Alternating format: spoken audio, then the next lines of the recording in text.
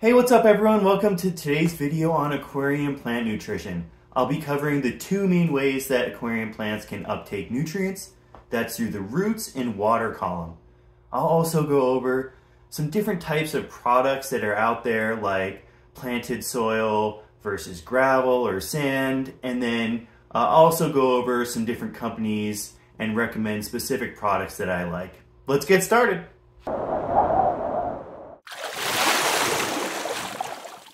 Planted substrate. There are so many different types of planted substrate. It can be a little overwhelming trying to decide which one's best for you.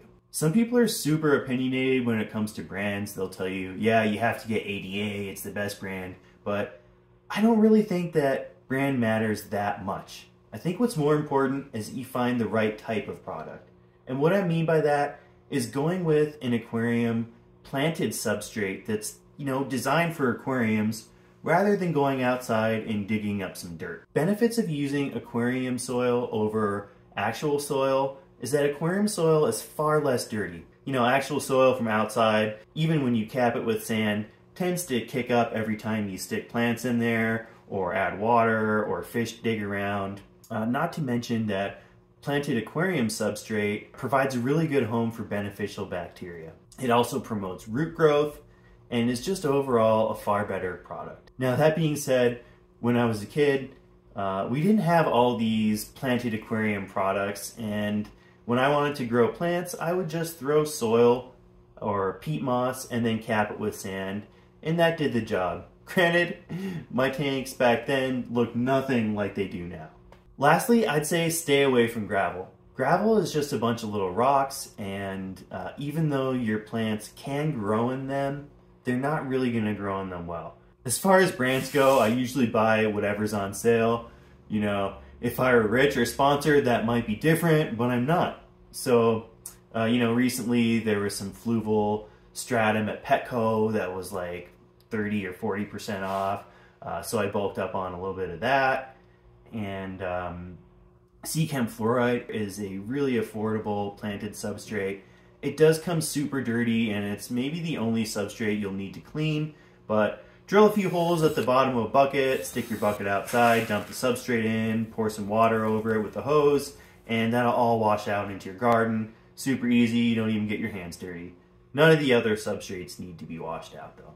Land in aquarium soil is another one that I use fairly often. And then if you want to look at some high-end stuff, I'd say check out ADA's Amazonia. You can't go wrong with any ADA products. Root tabs. So eventually, your lovely planted aquarium substrate will lose some of its nutrients. And root tabs are a great way to inject nutrients back into the substrate. How long it takes for nutrients to get pulled from your substrate is kind of hard to say. It depends on a few different things. One, what type of plants do you have growing in there? Fast-growing plants like stem plants tend to draw a lot of nutrients out of the soil. If you have strong lights that cause your stem plants to grow even faster, that's going to cause them to pull more. And then whether or not you use liquid fertilizers. Liquid fertilizers supplement the nutrients that plants draw from their roots and help to increase the lifespan of your soil. In general though, I'd say anywhere between 6 months to a year, or maybe even 2 years on a very low energy tank, you should consider starting to add root tabs. So this tank, for example, I've had it set up with different iterations and layouts and scapes and stuff, but for about 3.5 years now, and I've used the same soil. I've added a little bit to it here and there just to help provide a little slope or gradient towards the back. But I started adding root tabs in about a year in, and I could notice that made a big difference. I do throw in root tabs every 6 months or so, and that seems to do the job. As far as brands go, pretty much every company that makes fertilizers or planted substrate has some sort of a root tab. I don't think you can go wrong with either of them. Just go with a reputable company. I like to go with Sea Chem because I know that's a good company, plus they're available to me locally. Liquid fertilizer is great to add in addition to planted substrate. Most plants will actually draw from the roots and the water column. So like I mentioned before, adding that liquid fertilizer will help to increase the lifespan of your planted soil, but it will also just promote healthier plant growth in general. Also, if you have epiphytes like Java fern, moss, bucephalandra, or anubias, you need to have some sort of nutrients in the water column because those plants don't root down in the substrate. What are some things to look for when it comes to liquid fertilizers? Any good liquid fertilizer is going to tell you exactly what's in it. If the brand isn't eager to tell you what's in it, I'd consider that a red flag. Why make a good product and then hide all the best features? As far as the nutrients go that you should be looking for in liquid fertilizer, there's two basic types, macro and micronutrients. The macronutrients are ones that plants need in large quantities. They're usually the building blocks of plants. Like they actually need those nutrients in order to physically grow. Whereas the macro or the micronutrients are often more important when it comes to chemical pathways and regulating internal processes inside the plants. For macronutrients, you should be looking for nitrogen, phosphorus, potassium, sulfur, calcium, and magnesium. Oxygen and carbon are also really important for plant growth, but plants get those from water and carbon dioxide, so you don't need to look for those in your fertilizer. As far as micronutrients go, you should be looking for iron, boron, manganese, zinc, copper, and molybdenum. You can buy all-in-one fertilizers, which include everything, or you can buy individual fertilizers and dose each element separately. One of my biggest problems with dosing elements individually is lack of availability of test kits and also lack of personal interest in testing every single one of those elements. So it can take a few weeks to dial in your fertilizing program, and I like to test fairly often. Testing each one of those elements for the first few weeks is going to take a crazy amount of time if you can even find all the test kits. I mean, you can find nitrate, phosphate, and iron test kit, but have you ever seen one for molybdenum at your fish store? As far as testing the all-in-one fertilizers, what I like to do is I have an indicator element, which is nitrates. I presume, with any reputable brand, they'll have a well-balanced level of chemicals. So if your nitrates are high, presumably all of your other chemicals are high. If your nitrates are low, then all of your other ones are low. So I test my nitrates, and depending on where those are, I assume all the others are at a similar level. So what are some different methods when it comes to using liquid fertilizers? Well, the first one, and maybe the easiest one, is the estimative index, sometimes just called EI. And the way this works is you provide your plants with more nutrients than they need. Gradually over the week, those nutrient loads build and build and build, and then you do a massive water change, 50–60% every week to reset your levels. Now this kind of fertilizing method is great for tanks with tons of fast-growing plants, but it can be bad for fish that are sensitive to nitrates. The other downside to using this approach is if you're trying to draw reds out in your plants, most of those red colors are only prominent when your nitrates are low. So it's going to be hard to pull that off with the estimative index. The next method of fertilizing is called lean dosing. And basically what that is you just provide the plants with what they need. This is what people with really sensitive fish or people who are really trying to pull all those reds out in their plants are using. So the way this works is you can either test every chemical like I mentioned earlier, or you can use an indicator chemical like nitrates. Test your nitrates, and when those are high, you reduce your fertilizers. When they're low, you increase your fertilizers. Now the downside to lean fertilizing is that if you cut it too lean, your plants might not reflect that immediately, but what will happen is their leaves will start to get holes in them, and they'll start to turn brown, discolored, and once those leaves are ruined, they're never going to be fixed. So for a stem plant, they can quickly grow new leaves and bounce back, but for some of your slower growing plants like bucephalandra or anubias, it can take a long time to regrow a colony, like a big colony that's been growing for years. Some of these, like this one over here, has taken some damage, and it takes a long time, and I kick myself for making mistakes like that. So really, in my opinion, the best way is to pick a kind of middle of the road approach, Don't provide the plants with such a lean fertilizing method that you're on the balance of, any less and they're going to start starving. But also don't give them so much that you're worried about, oh, are my fish going to be healthy? And, what happens if I don't do a water change for 9 days instead of 7 days, Middle of the road approach generally works for everything in life, works for the aquarium too. So in terms of scheduling your fertilizers, I think that little doses every day is the best way to go. On the back of your fertilizer bottle, it'll often tell you to dose once or twice a week. I would just figure out what your tank needs in total for a week, divide that by 7, and then give that amount every day. So plants are actually a lot better at uptaking nutrients than algae. So if you give them little amounts every day, your plants will outcompete algae for nutrients. But if you give them a huge dose once or twice a week, you're going to have all those extra nutrients in there that algae can utilize. And the other downside to doing the once or twice a week large doses is that sometimes by the end of that, there really isn't much left in the water column, and it's kind of feast or famine for the plants.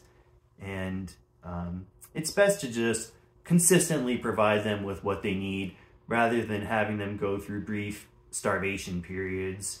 And the easiest way to stay on top of fertilizing them consistently is to get an auto doser.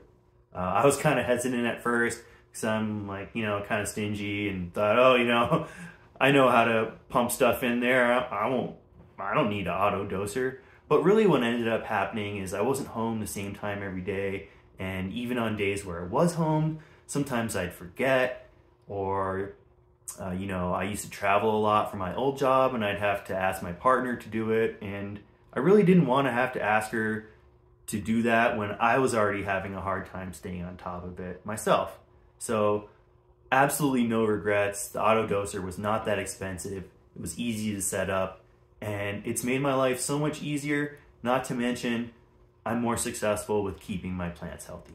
As far as brands go, I am actually a lot more particular when it comes to brands regarding liquid fertilizer compared to, planted substrate or root tabs. And that's because the liquid fertilizers come in different ratios with respect to nitrogen. So, for example, I used to use Nylock G Thrive. That was my first aquarium liquid fertilizer that I used, and it had really high nitrogen content. Compared to the 2-Hour Aquarius fertilizer that I'm using now, Nylock G had roughly 3%, whereas the 2-Hour Aquarius had 0.6% nitrates, or nitrogen. So remember before how I said my monitoring system isn't perfect? Well, this is where it comes into play. So you almost need to get a feel for each fertilizer you're using and understand how well your plants are doing, and that's kind of a visual thing that you get a feel for with time. But in general, if you have a tank that's full of stem plants, go with a heavier nitrogen like Nylock G's Thrive. If you're doing a lot more slow growing plants or a lower light level, then go with something like 2-Hour Aquarius. I ended up going with 2-Hour Aquarius, all-in-one comprehensive because I wanted lower nitrogen levels. I think it's better for my fish. I think this fertilizer is more balanced personally, and it also draws more reds out of my plants, which makes me happy. Dry ferts. To be honest, I have absolutely no experience with dry ferts. People like dry fertilizers because they're cheaper than liquid. I've never gone down that path because I don't actually spend that much on my liquid fertilizers. If you have a huge tank, or maybe if you own a fish store and you're just spending a ton of money, then look into dry ferts. And basically the way that works is they come in salts or powders, and then you mix them with water, and you end up with a liquid fertilizer. There's definitely a strong learning curve associated with using dry ferts, not only when it comes to mixing them, but they come in individual elements or chemicals. They're not an all-in-one fertilizer, so you're going to also need to master the art of figuring out how much of each one to put in. And as you know, like I talked about earlier, I'm a strong fan of the all-in-one fertilizers. And the last major way you can get nutrients in your water column is through fish waste. Fish poo has some good elements in it like nitrogen, phosphates, phosphorus, and calcium. Not to mention fish excrete ammonia from their gills, and if your tank's cycled, that'll get converted to nitrates. If you're in a really fish-heavy aquarium, like with some big old South American cichlids, you might want to skip out on a nitrogen-heavy fertilizer, maybe even go with a zero nitrate fertilizer. I'll link that in the description if you're interested. There's really no need to double down on nitrates for fish-heavy aquariums, but if you're really serious about getting the most out of your plants, which you probably are if you made it this far in the video, then make sure you add in some micronutrients at the very least. Striking a balance between all the different nutrients in your tank can be hard. Like I mentioned before, if you're using individual fertilizers for each chemical, then you should be testing those. If you're using an all-in-one, then maybe just get an indicator element and test that. For new tanks, I like to start really slow. Like, I don't even use liquid fertilizer for the first week, and then the next few weeks, I really ease into it. Sometimes I just use a zero nitrate fertilizer until the tank is cycled and the plants have filled in, and then I start easing in with nitrates. The other important thing to think about is how to change your dosing schedule as your tank grows and as you make changes on that tank. So I just talked about adding more nutrients to your tank as your plants get bigger and healthier and uptake more. But what happens if you, let's say, remove all of your stem plants and put in a few ferns? Your nutrient uptake is going to drop drastically.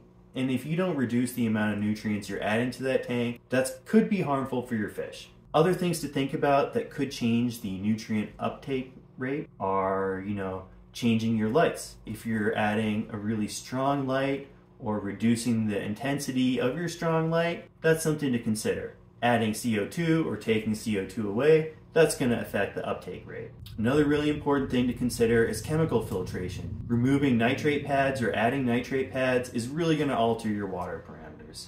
So think about all these things, how your tank grows and matures, and how the changes you make to your tank will affect the water quality, and how you should reflect your fertilizing schedule to make sure that your plants and livestock stay healthy. Well, that's it for today. Not exactly the most warm and fuzzy topic. Thanks a lot for watching this video. As usual, drop me a comment if you got a question, and subscribe if you've enjoyed today's content. Thanks a lot. See ya!